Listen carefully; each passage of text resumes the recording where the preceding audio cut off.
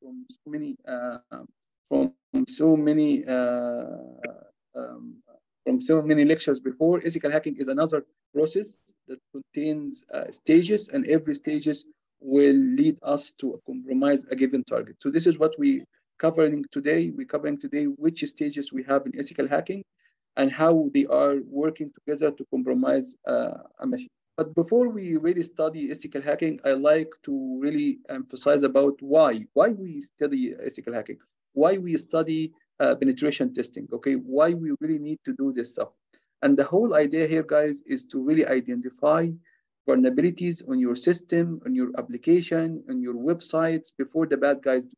Because if you don't really identify this kind of vulnerabilities, what will happen is this vulnerability will become a point that the attacker will use to take an advantage of your organization. So here, it's saying penetration testing is a method again, is a methodology or a steps of evaluating security level. So we are really trying to really check is you are secure, even if you have already implemented a firewall and IDS and IPS and web application firewall. Are you secure or no?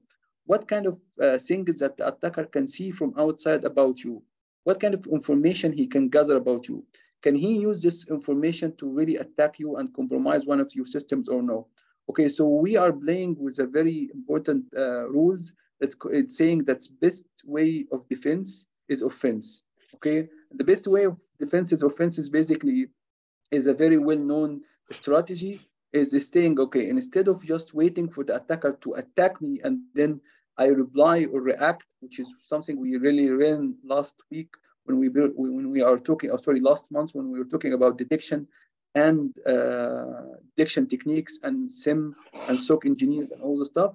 This time, guys, we are really trying to do what? We are trying to attack our system and see what the attacker can see and quickly find remedies and find recommendation how to really secure our network. So it's penetration testing is not only about finding the vulnerabilities and exploiting this vulnerability, it's also giving a recommendation. That's why in the end of this session or end of this course will be highlighting that, okay, I found this vulnerability, I found this vulnerability, I find this vulnerability is exploitable.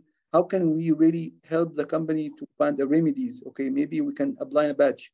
Maybe we can install another, security controls.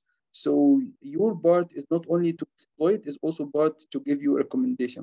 And that's why penetration testing is very useful because you're giving a recommendation, and that's why the stuff that we learned before and the detection systems and prevention system is very useful because in order to give a recommendation, you really need to have in your back mind how to can defend as well. Okay, so that's why we started by defending the system, how to defend the system. So now if we are teaching you ethical hacking only in the early beginning without teaching you how to defend the system, how to prevent the attacks, how to detect an attacks, okay, you will find you are missing a very important part because in the end of the day, you will have to write a report saying, you know what, this is our vulnerability and this is my recommendation for the company to cover or to really mitigate the risk of these vulnerability. So how did you write this last section of recommendation? Is by having a good knowledge about prevention systems and detection systems. So you really need to know about countermeasure and what kind of countermeasure exists. And we mentioned before, maybe in one of the sessions, there is type of basically penetration testing. There's sometimes we call it a black box testing and white box testing and gray box testing. And the difference between all of them is all of them are testing and all of them are trying to evaluating our security level inside the organization and how our defenses. But some of them are really simulating an external attack. So someone doesn't know anything about you. This is a black box testing and he's attacking you. So he started to really gather information about you, try to scan you, try to exploit you from an external point of view. While white testing is someone you are giving him every single information you have, and you are simulating someone internally attacking you. So this is very important. And again, we have something called gray box testing, which is something in between. I'm gonna give you the obvious information that it will really take you no time to find out, like my IP addresses, my DNS records, and all this stuff. and then I will let you start your attack or your penetration testing against me. So this is all this type of penetration testing types. Again, why it's important to know them? Because if you are in a company, okay, and you engage with someone externally to do the penetration testing because you don't have the capability, you need to really agree about what kind of penetration testing methodology you will use. So if you want them to simulate someone externally, they will go for black box testing and all this stuff. Okay, guys. So this is the definition: why and what type. So this is an easy way to explain why penetration testing. I wanted you always to remember penetration testing. We don't do it for fun. We do it to find vulnerabilities, and that's finding vulnerabilities. What we already studied before in when we talked about risk and vulnerability scanners. But this time we are validating these vulnerabilities. We wanted to see if someone, if he finds this vulnerability, can exploit it or no. And that is will give us a very strong opinion about risk. So if we find a vulnerability from a scanner, we're really not 100% sure if this someone is this false positive or no, or maybe someone can use it or no. But once we do the penetration testing and try to exploit it and exploitable, this is a hard evidence that this is a vulnerability, and this is we need to find a remedy for it and recommendation to how to rectify this vulnerability. So this is I wanted you to keep in mind all the course. If you have doubt what we are doing, go back and read this specific page, and it will clarify a lot of stuff in your head. Okay, so we mentioned before, guys, that the penetration testing is a process, okay? And this process means that I have to follow certain stages until the attacker reach his objective. We talked about something similar to this, okay, from Lockheed Martin, the kill chain methodology. Very similar to this, but it consists of reconnaissance, delivery, and exploitation and acting.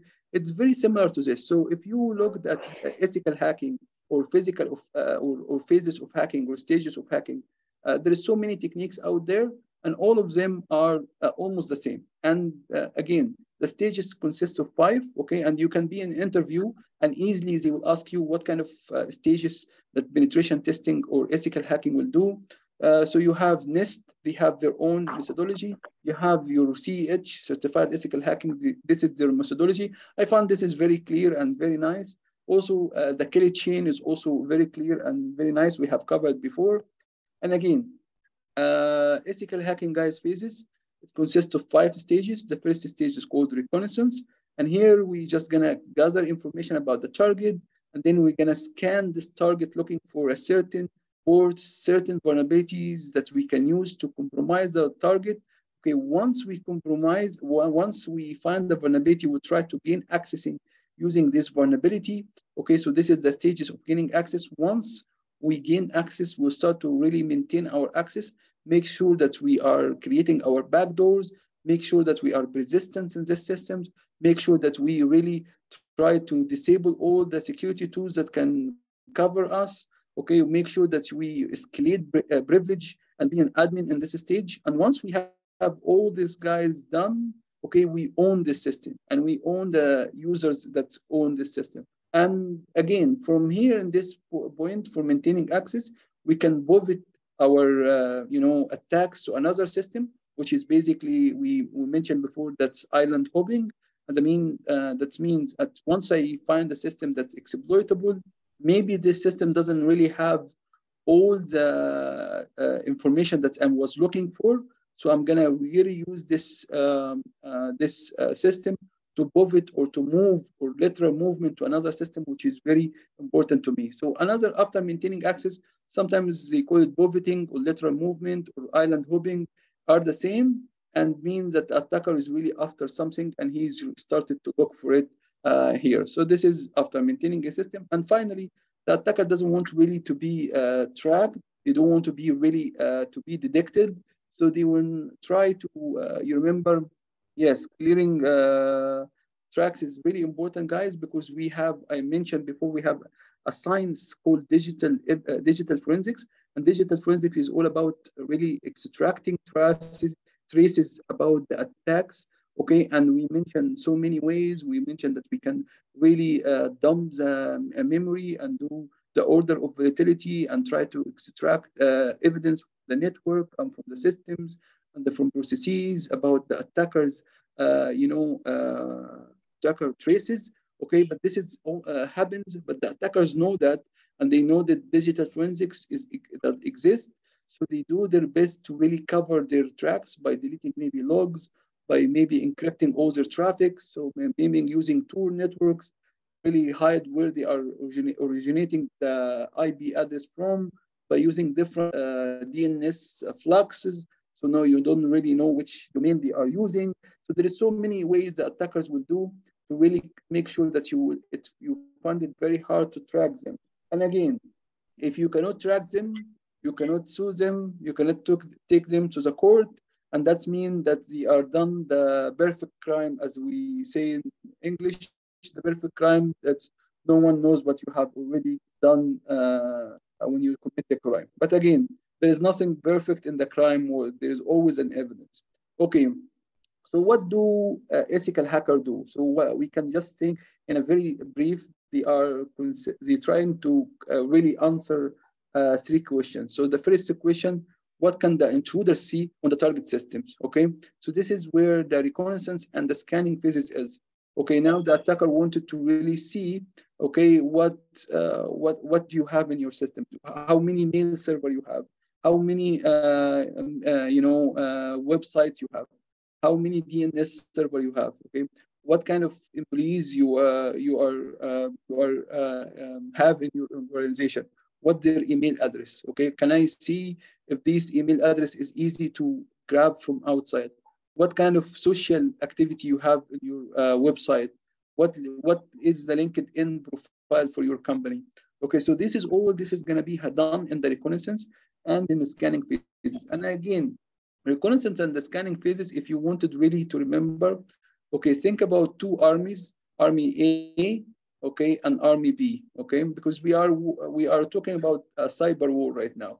Okay, Army A and Army B, they wanted really to learn about each other capability, and they wanted to really understand what they can do, what is the weak points of this one, what is the strength point of this one. So they send a small group of people here to watch really what A is all about. They look at the strength point, the weak point, how many fighters they have, okay, what kind of their army tools or weapons they have. So this is, we sending a small to really study the target or study the victim, okay? And once we study the victim and we understand their point, their weakness point, they start to attack. So this is the first early beginning, what really the intruder or what the hacker will see in your system. And that's why it's important to really protect the public facing service like emails and websites, because this will be obvious target for the attacks. Okay, the second question, what can an intruder do with this information? And that is basically the intruder will start to analyze this information, will start to look for a certain vulnerability, and then later on he will start to exploit these vulnerabilities. So this is very important stage. I have some information about these guys. I know where is their weak point is, so I'm going to use this to really attack them, okay? And this is what the intruder will do. After analyzing the situation, this information will come to B. The B will analyze this information and start to look at what is vulnerability here I can attack, okay? And this is the stages of gaining access and maintaining access.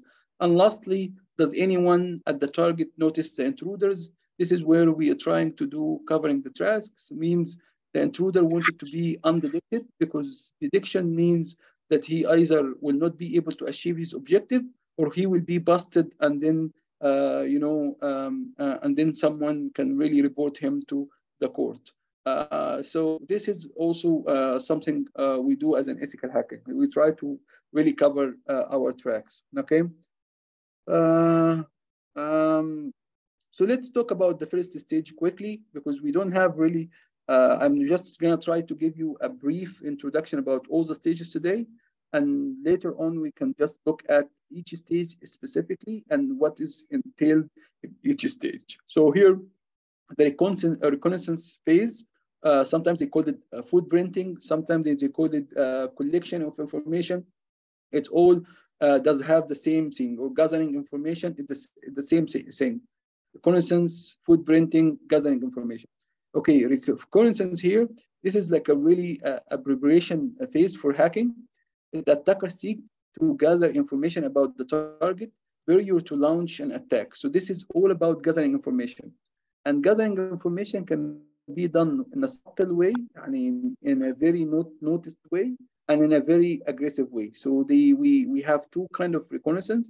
Some of them are passive reconnaissance. So I'm asking someone about you, okay, what is your capability? And some of them are really interacting with you. I'm gonna go and watch you and sending packets to you and see how you respond to these packets. So we call this active reconnaissance. So reconnaissance itself does have two stages.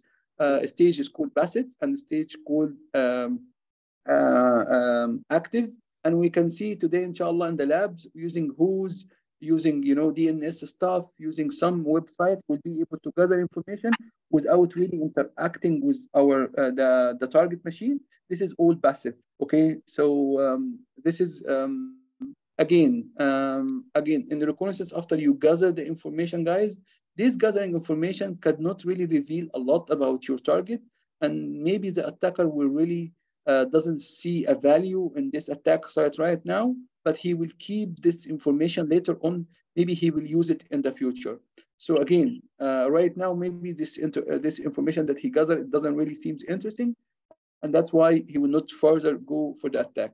And lastly, reconnaissance target range may include that target organization clients, employees, operation network, and systems. And again, here, guys, you can see over here that when we gather information, again, what we gather information about, we gather information about IT system. And again, as I mentioned before, IT system consists of multiple component, network component, okay? So we gather information about network, operating system components, we gather information about operating systems, we gather also information about application running on these operating service and operating systems and services. Okay, and we also gather information about your employees if we can, because we can use later on social engineering to exploit your system. So I'm gathering information about anything that I can see on these systems, okay, whether it's a human or whether it's a application or whether it's operating system, whether it's a network. The more information you know, that easy for you later on to launch an attack, okay? And they are also saying that if you are using certain vendor, okay, if you are using certain application in your organization, okay, I maybe can, and you have a partnership with these guys, I maybe can really exploit this organization first, and then use this organization to really attack your system. And that's what we call third-party attacks, or maybe risk third-party attacks, or a chain of attacks. Okay, so this is important. So this is the stages of reconnaissance. I'm gonna explain another thing here in reconnaissance, guys. It's called passive reconnaissance and active reconnaissance. And I can see, like using Google Docs, I agree with Shaza. Okay, so using Google Docs is basically a passive reconnaissance. Okay, because you are not really interacting with target, and in this case, we are what we're trying to do is to gather information about that target without really interacting with their IPs or without interacting with the system. That's why reconnaissance as a phase divided to multiple phases is called passive reconnaissance. So attacker wanted to be really sneaky in the early beginnings. They don't want anyone to see them. So here, guys, passive reconnaissance involve acquiring information without directly interacting with the target. Okay, so we really doesn't send anything. We can use public website to gain information about your domain name, your IPSs, your administrators. So this is all available online. And there is some also, application like Maltego can help you to do the same thing without also firing data into the target. How do you do this? They use the search engines in the background to do search on your behalf. Okay, so this is basically the first area, which is saying that we are searching public records or news release about your organization.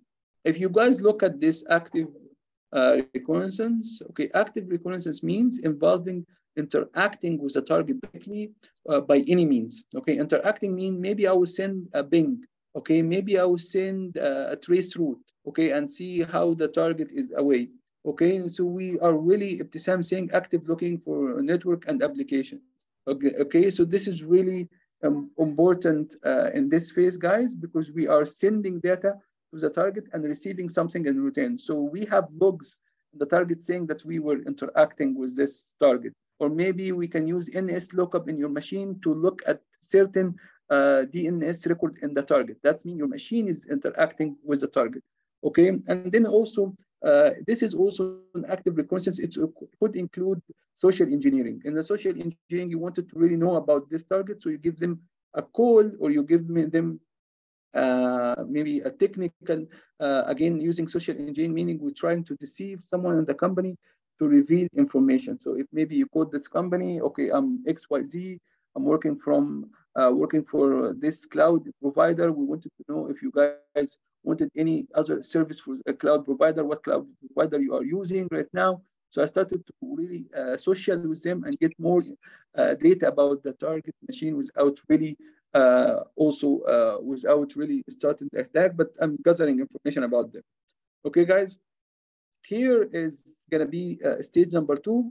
Once basically the attacker gets really all this information in his hand, okay, now he started to really verify this information, because you know in the first stage,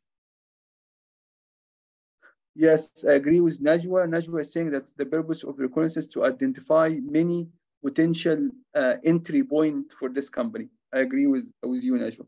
Okay, so again, guys, scanning here is all about what? Scanning about, right now, I gathered all this information. You guys used Whois, you used Maltego to give you a bunch of IP addresses about a certain company. Okay, I need to verify if this information is right or no. Okay, and how the attacker will verify this, guys? By doing scanning. Okay, you said the IP address for company is XYZ is 10.10.10.3. Okay, so let me right now verify if 10.10.3 is alive. So the first question here, they also saying about the scanning, it's basically a pre-attack phase. And the pre-attack phase, I'm trying to really verify the information that I got from the early stages of reconnaissance. I wanted really to see if it's the host is alive, okay, that I'm gathered, okay. I wanted to really see what kind of service running on this host, because I told you the attacker is interesting not only about the network part, is also interesting to know about the operating system you're running, okay, and also what kind of service you're running on this machine, because every port number opened, it means there's an application running in the background. So I wanted to know your operating system. I wanted to know if your IP address is alive. I wanted to know which service you're running on this machine, because could be an entry point for the attacker. Okay, either he can exploit your operating system, either he exploited one of these services running, or either he can try to really get one of your employees to be phished. So in this case of scanning, guys, I wanted to achieve 3 things. I wanted to verify the IP address. I wanted to see what port number, what service you're running, what operating system you're running, and also this will assist the attacker to really launch his attack later on. So attacker extract information such as computer names, okay, IP addresses, and user account to launch the attack. Okay, why? Because if in order really, guys, to attack a system, you should be able to at least have a username. Okay, so if you get the username, okay, if you know what port number is open, you can really try something like password tools to hijack the password and log into the systems. So this is what attacks is all about. You gain access to the system using the username and password. So the username and password will allow you to log into the system. So this is also in the scanning phase. You collect IP, you collect ports open, you collect vulnerabilities, because once you understand what IP address, what service is running, what operating system, you can start to search, looking at certain vulnerability here. And again, searching for vulnerability, guys, can be done in 2 ways. the first way of searching on the vulnerability can be an manual way. So you know that's an operating system here. Let me go on the database website, the NIST database website, and let me see if this specific vulnerability does exist, or this specific system does have a vulnerability. And then I can later on download one of these vulnerabilities or one of these exploits from database exploit and really use it to against this system. Or maybe I found one of these services running here is vulnerable. I can really search search online for this vulnerability and find an exploit for it. So this is scanning vulnerability is also happening in the scanning phase. And again, guys, here is it can be done manually. So the attacker can go take one of these systems and go look for it online, or he can do this, guys, by automated way. And this is, I think, this is the most common way for the attacker to use. Is basically if he's scanning 10 servers, it will make sense for him to scan all these 10 servers. He can feed the scanner here with 10 different IP address and say you can go and search for vulnerability here. So the vulnerability scanners can be used by the attacker, can be used by us as an ethical hacking for finding vulnerabilities in a more automated way. And once we find a vulnerability, guys, the attacker will try to find an exploit. If this is our not advanced attackers, because we have two types of attackers. We have the script kiddie. We have also the APTs.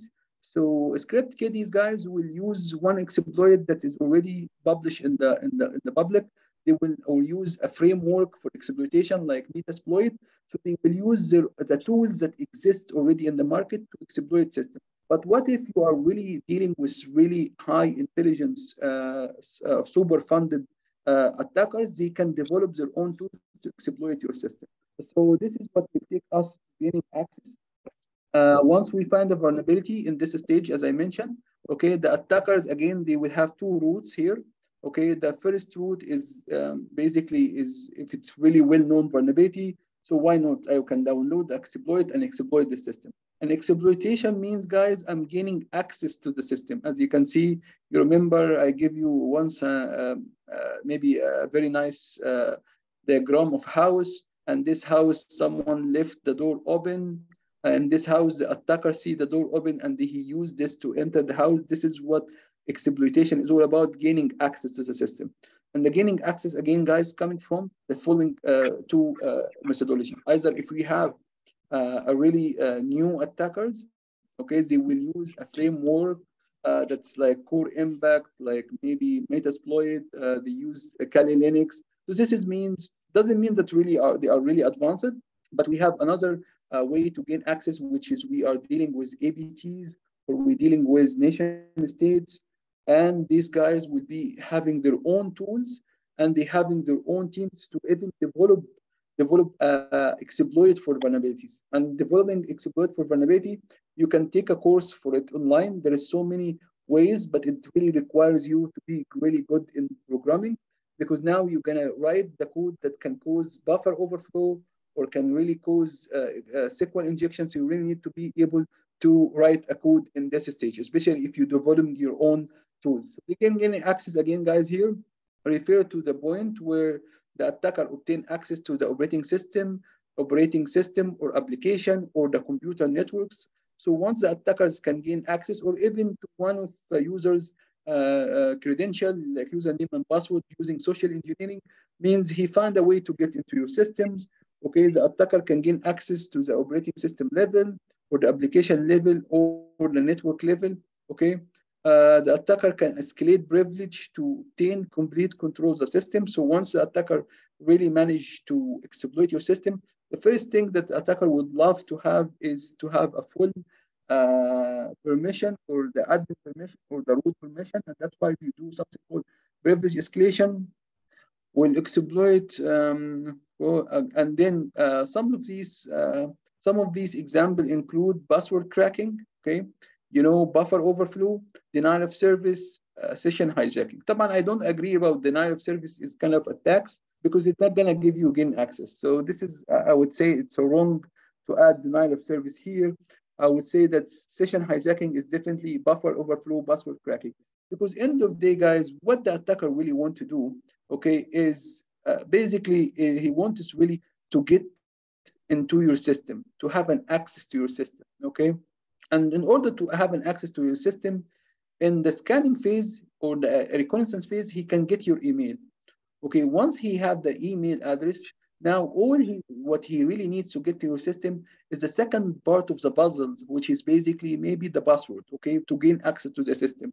Okay, how can they do this? They can do this by social engineering. Maybe they can call the help desk and ask them to reset the password. So now if he has the email address from the first stage, now he has the password as well.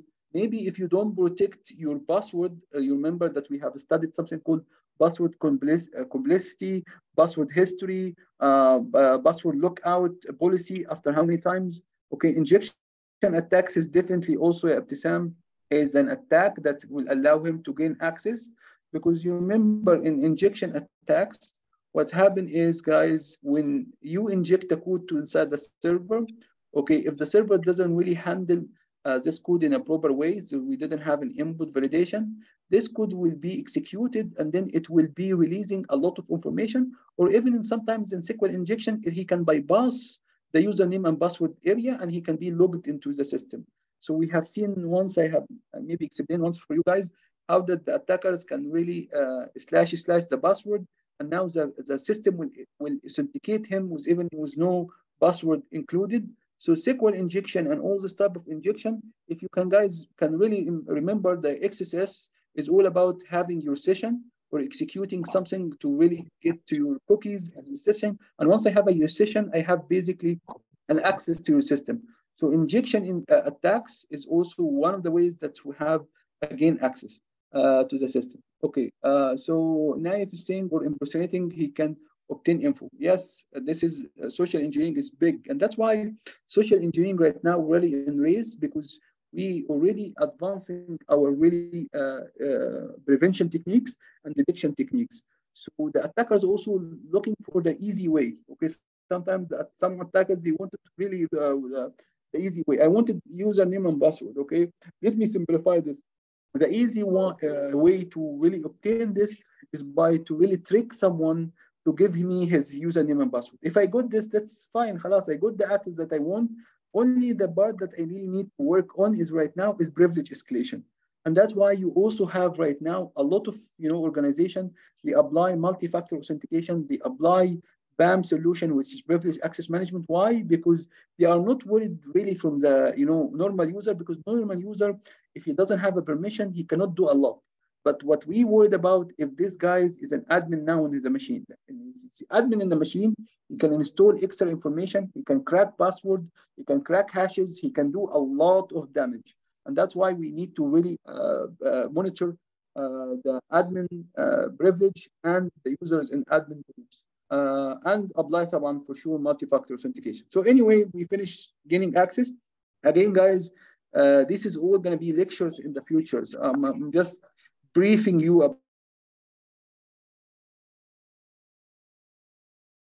about this we need to cover. I'm just giving you like the holistic picture. Once we have already done the gaining access, we wanted to maintain access. Means I wanted really to be able to come back to the systems whenever I want. I want to really later on to be able, even if the system is started or if the network connectivity is disconnected and come back, I will be able to come back to the systems. I really wanted to really be resistant. Resistance means I wanted to be there all the time. Okay, why? Because it takes time from the attacker to really achieve their objective. Maybe their objective is to steal your database, or maybe their objective is to install ransom in your network. So this is not gonna happen in one session. Okay, it takes some sessions and it takes some reconnaissance from the attacker to understand what kind of environment you have, and he scan your environment even internally. So even in maintaining access, guys, I will have another reconnaissance, because now I got my feet in the first island within your organization. I really need to look at what else you have. So sometimes the attacker will do another reconnaissance. We call this exploitation reconnaissance. We're looking at systems that I wanted to really later on to move to in the future. So here is what we mentioned in this specific case is called maintaining access is I wanted really to be persistent. I wanted to add myself to registry. I wanted to add myself to the schedule service. I wanted to add to myself to more stable processes so I can come back again.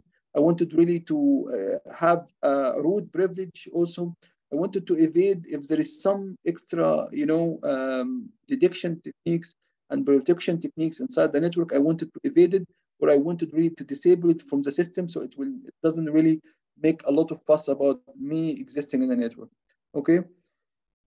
Most of the people who try to do that are APT attackers. No, even normal attackers will do this, Shaza, because I wanted to really be on your system. Okay, so if someone is hacking, one person, once he get an access to the system, this is game over. Khalas, he doesn't want to really. Maybe he will steal the information he has.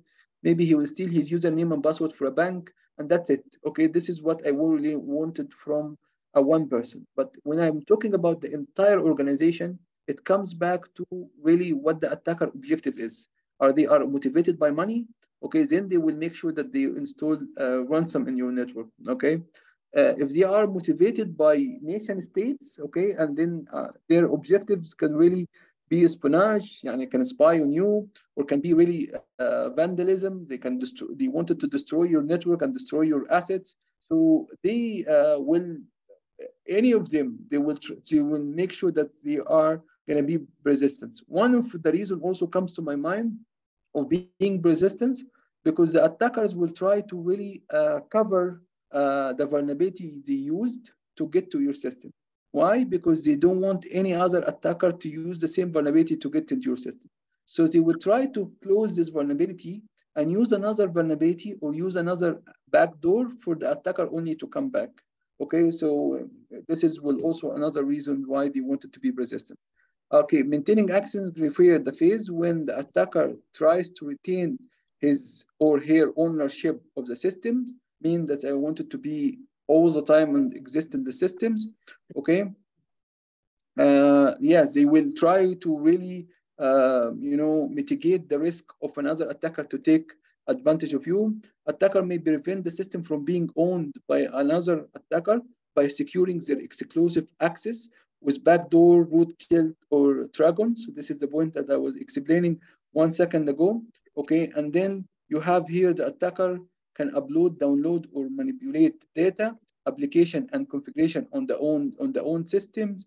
Attacker use compromised system to launch further attacks. This is what I was telling you guys. There is something called post exploitation. That means post exploitation that I will try to really reach to the system that does have a lot of information that can cause issues for the company, which is basically databases, okay, file server that has a lot of information, maybe a trade secrets for this organization that has a lot of also intellectual property for this organization.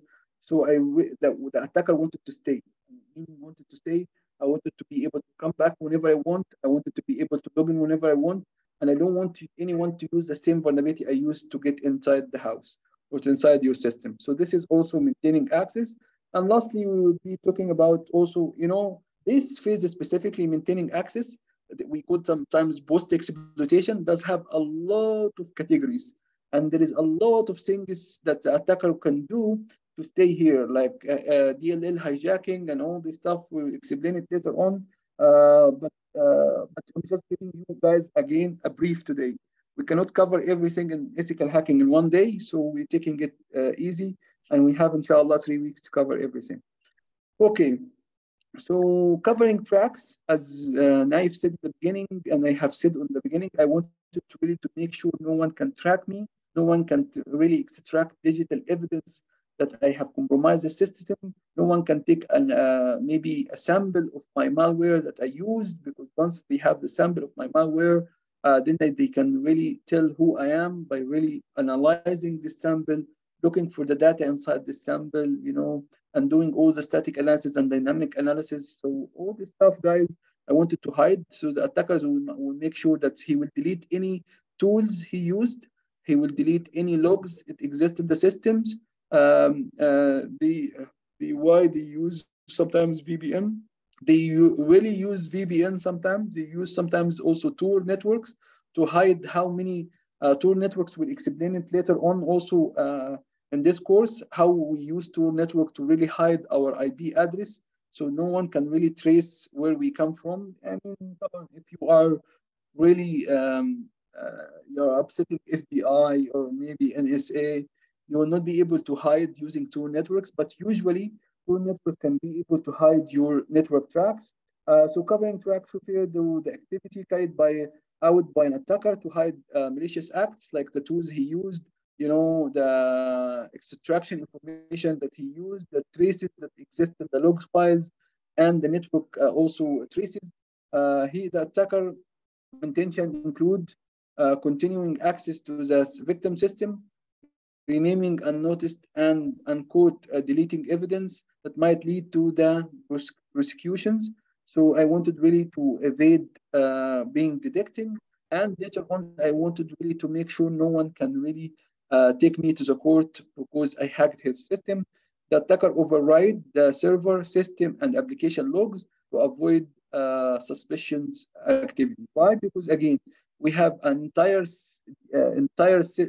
team. The SOC team is looking at your systems and looking at your logs all the time. Okay, and looking at the network feeds as well, and looking for as application feeds as well. Okay, and looking at the users as well. Okay, so this is where the attacker wanted to make sure that these logs does not gonna go to basically to the SIEM team, because the SIEM team, once they find something suspicious, they will start to investigate, and this is would be game over for the attacker. So the attacker want to quickly to manipulate and delete and play with these logs, so it doesn't really shows anything suspicious, which is where require the SIP team to really raise an incident and really investigate this incident. That's why you can see, guys, the incident response and the SOC teams and the attackers are playing in the same field. We noticed someone is intruding to us. He wanted to cover his track quickly. We wanted to detect him as quickly as possible and respond to this attack as soon as possible to really contain the damage that he can use. So you can understand now the big picture here. We are in a war, okay? And whoever is really prepared for this war, he will win. So this is basically what I can do. Okay. Employees privacy. How can SOC team do all this without employees' consent? Okay, when you are really working in an organization, the first thing you have is basically is something called acceptable user policy. And the policy was saying basically, exactly, I agree with Shaza, we must hunt them down before they cause really damage to our organization. So this is exactly why they will hire you as a SOC engineer. They will hire you as a SOC engineer. They will hire you as an information security engineer to really detect these bad guys or to prevent them to really cause damage to your environment. So it's very good to understand what is their mentality is, what is the attacker mentality is, in order to really stop them. And that's why we studied the MITRE attacks, and we studied every single techniques and procedures the attacker to do. And also we give you a really nice mitigation in the MITRE attack. And that's why I told you guys when I explained the MITRE attack is very useful, especially if you work in the detection team or prevention teams, because now you understand what is techniques the attackers are using to really exploit your system. So you really it will allow you to better defend your system. So it's MITRE attack again. If I got the chance, I will explain it one more time because it's really important. Okay, especially if you work in the incident response or hunting or SOC engineer. Okay. Again, I will be back to Naif question about privacy. I'm sorry, you don't have privacy inside their network. Once you are inside the network, you will be agreeing about that that the company will be able to monitor the employees' activities. And in some organization, I have seen this. When you log in, you will get a notification message saying all your action inside our networks is monitored. Okay, so they basically giving you a banner saying that everything is monitored. Okay, so anything you do on your computer is monitored, and then later on, if the employees are violating the acceptable user policy, they can be terminated. They can be, disciplined. There's a disciplinary or penalties actions. So if you work in an organization, even if they don't say this out of loud, they are monitoring everything. And again, when you accept the end user acceptable policy and the IT policy, you're basically accepting that a lot of people, they don't really read these policies, but these policies are giving the company the rights to really look into the system and what they do. This is will encourage employees to be OED with their own internet. Okay, to be honest, I don't mind if someone bring his own device and use his internet to access to access the internet. Okay, I don't really mind if he can bring his own device, as long as he's not part of my network. It doesn't cause me any damage. Okay, as long as I didn't include him inside my network, even if he downloads something malicious in his own computer or in his own mobile, I don't care. I don't give like really rat ass about it. I'm just care about what is inside my network. Okay, and that's why really it's important to really understand what kind of devices you have inside your organization. Okay, and you monitor everything. Okay, and I had a meeting yesterday or the day before with someone working as a consultant in a crypto exchange, and he said we need to monitor every single thing happening in this network. Okay, this is the most important thing. We wanted to understand what the user do, what the customer do, what the client do, and what is our partner do. Every single thing should be monitored and stored in a cloud watch or a cloud storage, and we'll be able to analyze it later on. So everything should be monitored. Okay, again, guys, let's back to this again, type of attacks. If you can guys see the type of attacks in the system, there is so many attacks. Why? Because our IT system will compromise a lot of areas. Okay, so these areas would be something like operating system attacks. There is network attacks. Okay, we have studied some before how network attacks can be done. There's something can be done in the layer 2. And this layer 2, it includes something called ARP poisoning. So ARP poisoning can lead to man-of-the-middle attacks, and or DNS poisoning can be really redirect you to a website owned by the attackers. So this is all can be done on the network level, okay? Or maybe you have VLAN hopping. So many attacks that can done in operating in the network level. So many attacks also can happen on the operating system. Again, our operating system, guys, is a massive, huge code that is there, and it has so many applications. And so some of the applications are vulnerable. The media player can be vulnerable. Your browser can be vulnerable. Okay, even your Word and Excel and all this stuff that comes with it. Even the WordPress is also vulnerable. So there is so many things that the operating system itself is vulnerable. Okay, that's why every day or every month or every week you have a find Microsoft are releasing a lot of updates, security updates. Okay, why? Because the operating system is vulnerable, and there is so many things that we don't know about the operating system. Because why? Because our Windows are not open source. Okay, so only the vendors know about this vulnerability, and that's why we end up finding sometimes 0 days. How this 0 days comes? It's someone he's working as a security researcher. He research Windows and he research how Windows react to a certain inputs, and then he can exploit these inputs. So we have so many vulnerabilities in operating system. We have so many vulnerabilities because the application. We install application like PDF, Acrobat Reader, Outlook, all this, Zoom, all this kind of application that we install is also part of it. It's big codes, and these big codes can be really vulnerable and can allow the attacker to take an advantage. So this is a way also. Okay, that's why again I will connect this to what I said in scanning.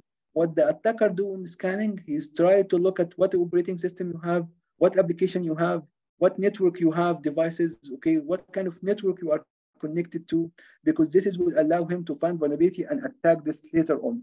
So this is another thing. Also, we have also misconfigurations means attacks means that you have a system which was secure by default, but what end up you doing, what you end up you didn't configure it properly, so it can really cause. So you get like really nice wireless router, but you really didn't implement 802.1x, which is security protocol to really secure your wireless, or you didn't apply WPA3. So you end up with a vulnerability that will allow the attacker to take advantage of it. And you know, there's so many attacks. I will highlight some of them here. As you can see, there's so many attacks: eavesdropping, identity spoofing, snooping attacks, interceptions, replay attacks. This is all, guys, kind of attacks that maybe we have already talked about it in a really quick way, but in these sections, and especially on the gaining access, we can start to look at kind of these attacks and how can you. Misconfiguration in the top 10 OWASP. Yes, I agree.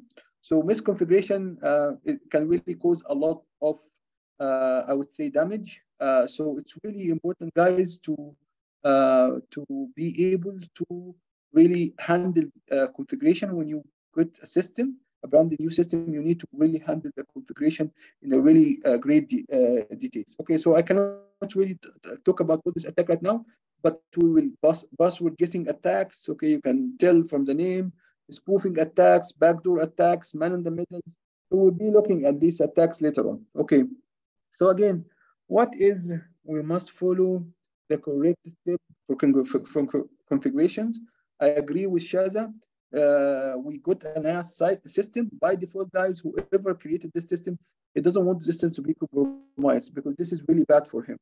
Okay, so if your system is compromised and it has bad reputation, no one will buy your system.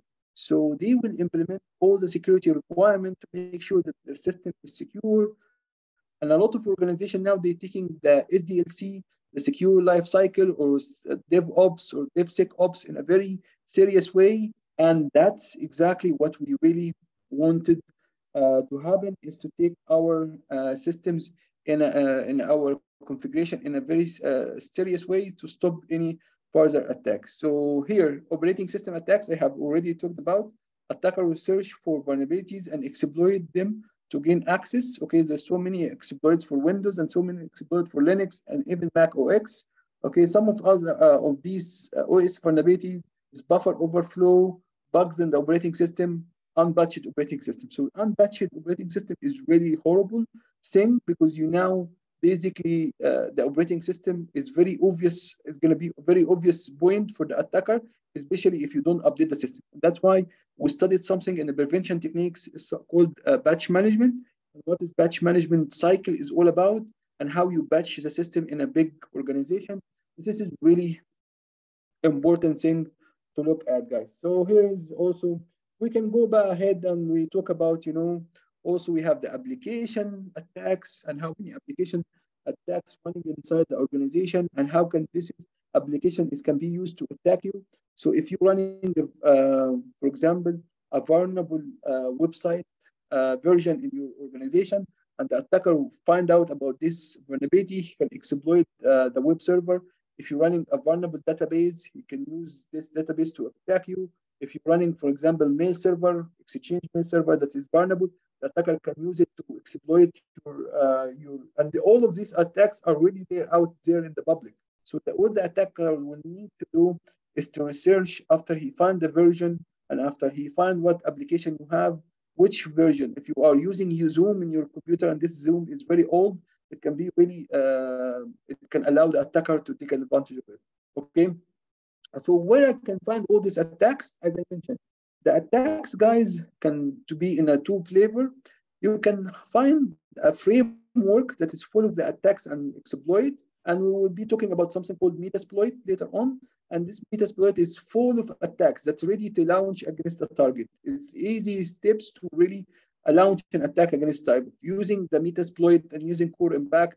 Some framework are there that's just made for attacks. So this is gonna make it easy for the attacker to attack, or you can really take the hard way and develop your own exploits, and that will require you some knowledge about programming. And that's why I see a lot of potential importance for programming in the penetration testing. And that's why if we could sometimes in this course, maybe Abir or myself will teach you a little bit about Bash programming and how to do programming using Bash. And this is very useful tools for the penetration testers. Okay, we should remove or disable any unneeded ports and service to mashallah. See, Ghazwa is saying very good statement here. We really need, and that's why we do ethical hacking. We really do ethical hacking, guys, is to find these vulnerabilities and this running service that we don't know about it before the bad guys find about it. Okay, and also I mentioned there is also misconfiguration. And the misconfiguration, as you can see here, I'll just show you guys, there is so many misconfiguration, and this misconfiguration can be in the network devices, can be in your operating system. If you didn't install any updates, this is considered many misconfiguration. If you didn't really turn on your firewall in your phone, and in your desktop, is misconfiguration. This is all misconfiguration that can happen also in the application level, in the operating system level, or in the network level. So this is all things that we wanted to really cover today. And again, I just wanted to tell you before we go for a break is here you can see what is really ethical hacking is necessary, why we need it. I explained why the penetration testing is important. Again, I'm emphasizing this point because this point is really important. Here, ethical hacking is a necessary because it allows a countering of attack from malicious hacker by anticipating methods they can use to break into our systems. So we are trying to really anticipate how the attacker will attack our system and try to cover this area before the bad guys find about this area. And this is why ethical hacking is important. So this is important.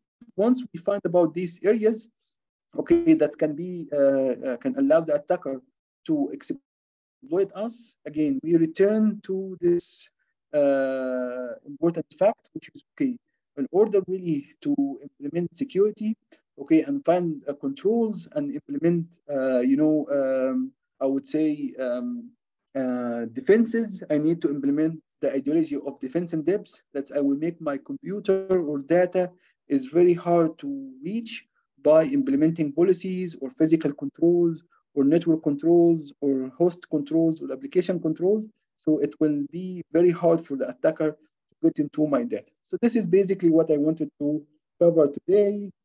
And this is the skills of an ethical hacker. What kind of skills I need to have in order to be an ethical hacker? You need to have technical knowledge. You need to have security knowledge. You need to have to be computer expert, so you know about operating system and all this stuff. You need to have a network knowledge, so you know about hubs, switches, routers, and how network works, how protocol works, TCP, IP. And you also need to have platform knowledge, which is knowledge about Windows operating system, Linux, Unix operating system, and all this stuff. So this is what allow you to be a really good hacker. Add to this also, if you really wanted to be a really very skilled ethical hacker, you need to know a little bit of programming as well. I will add to this specific page over here. Okay, guys, so far so good. Okay, so this is my end of the lecture today. Do you guys have any questions? Anything that you have in your mind? Okay, I think this will be good. So this is the introduction for ethical hacking. I have covered everything that we really need to understand in the early beginning. Why we do ethical hacking, stages of ethical hacking, and Ustaz Ibtihal saying you need more. Don't worry, we'll get you more. Don't worry, it's just after the break. So tell us, do you hack before? I got hacked before, or I hacked someone before? No, I used to really do this for fun, just to hack. Yes, this is how I really got interested by IT. Is like early beginning when I started to have a computers, and was really interesting to read about the first program we used to hack with. This was a long time ago, but you still find this program. Sub7. I don't know if you have ever heard about Sub7 attacks, but it was fun. It used to, yeah. Yes, maybe one day I decide to be the bad guy. But I really find hacking is, I would say that's we make sure, alhamdulillah, that we make money out of the good sources. You can hack and you can get a lot of money, but it's haram. End of the day, we have to have some morals, right? Okay. So again, with you, I will go. I will hack only if I find someone is aggressive against my country. I would do hack them. I'll hack the shit out of them. But but not just for fun again. أستاذة ابتهال, cool. You can do this. You can do this. Inshallah, there is an organization called CERT. And if you work for CERT, it's an organization that's basically looking after the cybersecurity for the entire nation. Okay, they do something like this. They do have ethical hacking, and they do have also defense and depth engineers. So it's really interesting. You guys can apply for CERT, or at least get a training in CERT. Sometimes they announce training in CERT. I'm sure that Saudi Arabia does have CERT. You can Google it, KSA CERT, and it's interesting. Okay, great. So guys, I'll give you 25 minutes today. Okay, yes, Abir. Somi had a session with the all of cohorts, so I'll move them and I work with them afternoon session on the recon. Okay.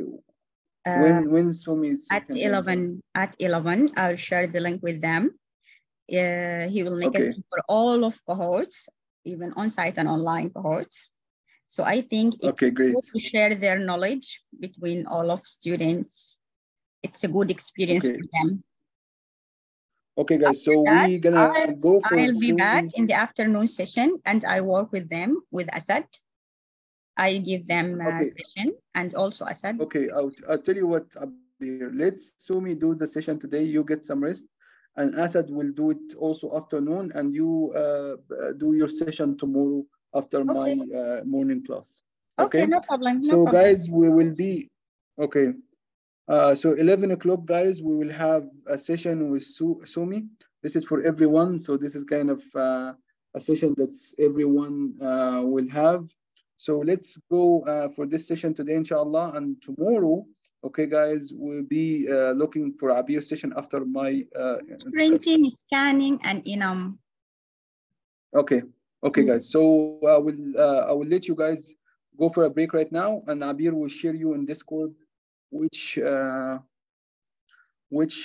session, which link you need to log in order to see Somi. Okay, actually, guys? They asked for a session with you, Sherry. Who asked me for a session? I've told you that we need a session with Sherry. Okay, so don't worry, we have session every day with me, and inshallah, in some sessions we do exploitation with each other. Don't worry.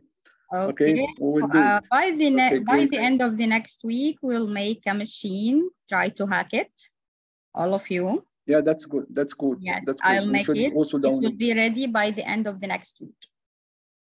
Okay, great. Okay, guys, I will see you guys afternoon. So enjoy the session with Somi. Try to learn as much as you can from these sessions because the practical session is really important. See you guys. Yeah. Okay, thank you.